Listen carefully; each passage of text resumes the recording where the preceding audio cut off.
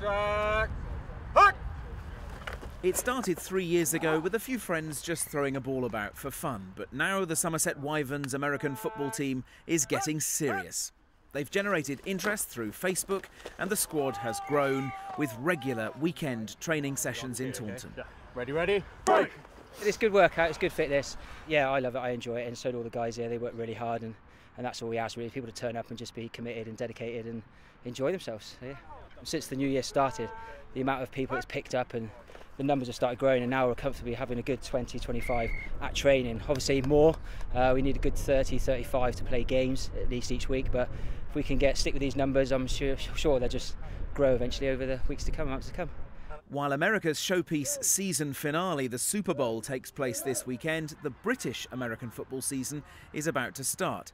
This time next year, the Wyverns hope to be joining the league and playing competitively.